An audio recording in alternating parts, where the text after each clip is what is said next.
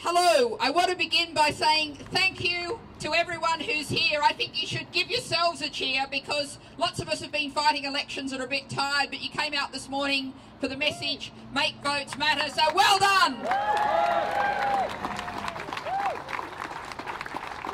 And I think we also very much have to congratulate our organisers. I do have to particularly mention Owen, who knows that he's my poster boy when I'm talking to young people and saying politics should be something that you do, not have done to you. He started a petition.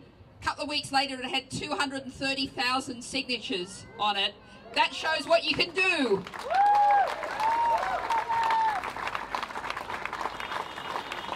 And I have promised that I'm never going to hold it against Owen about the fact that it was Owen and that petition that gave Nigel Farage the chance to photobomb me. I don't know why he wanted to photobomb me, but politics is a funny place sometimes.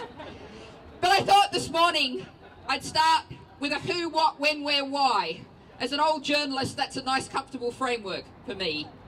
I'm going to start with the when, because it really is important when we think about over there. When was the last really significant constitutional change over there in the House of Commons? It was 1918, women getting the vote. That was the last significant change over the road. Now I think that gives us a when, it's a target. The centenary is the date that we should get electoral reform.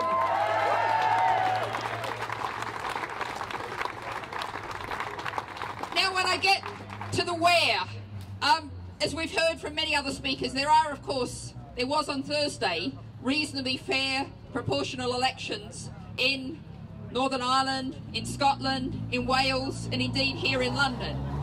So I say, where should we have fair proportional elections? We should have them everywhere.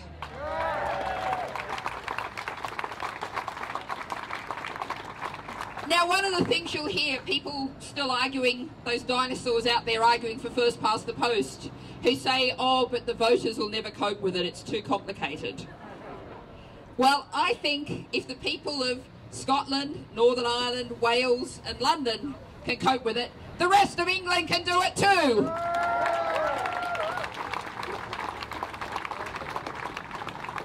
Now, when I come to the who, people are often asking me, you know, how are we going to get there? What's the route to get there? And I don't know exactly what the route to get here is, but I know that the way we're going to get there is by campaigning and organising, getting as many people involved in this as possible, putting political pressure like we are today over there. So the answer to the who is everybody.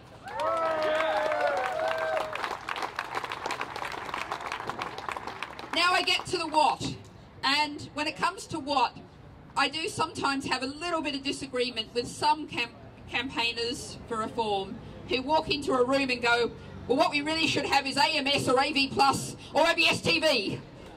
And a lot of the audience kind of just goes, what? So what we need to do is make it really clear and simple. A fair proportional election system makes it really easy for voters. They vote for what they want and they get it. That's really easy.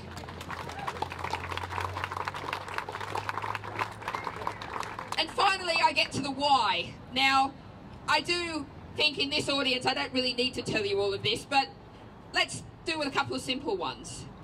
We have over there a government that doesn't have a stable majority, but has a majority, a government that's making all kinds of decisions in our name. And that government has the support of 24% of eligible voters. That is not any kind of democratic mandate for any of the decisions that it's taking.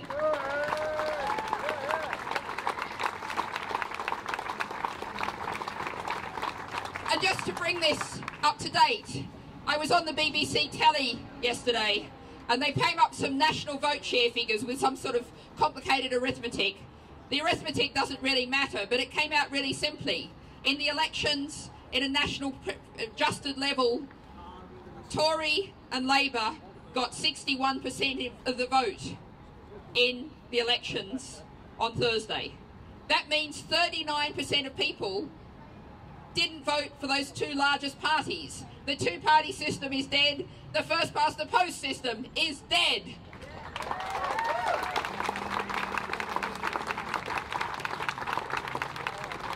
So I've done my who, what, when, where, why, but I'm just going to make one final reflection because I think it's really important and it particularly addresses the what and the when. Because everyone will have noticed that even though lots of us are tired, we're going to be out, if not tomorrow or Monday, campaigning for the next vote that we're going to have, the vote on the referendum whether or not we remain in the EU. Now on this platform, I'm not going to make any reference. Probably most people know where I stand and the Green Party stands, so you can go away and look it up. But what I will point out is this is actually a fair election. Everyone's vote has an equal weight in this. This is one person, one vote, a total tally around the country.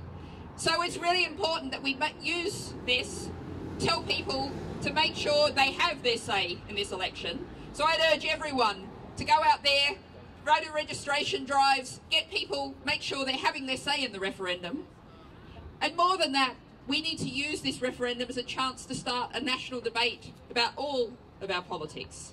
I was down in Seaford in Sussex in a debate that got quite heated at times. It was an EU referendum debate. But what was really interesting was both sides were actually agreeing on something, that there was a huge amount wrong with Westminster. And we got a rather good debate going, saying what's wrong with Westminster, we need electoral reform, we need true democracy, we need to crack down on the impact of big money in Westminster, the impact of the lobbyists. So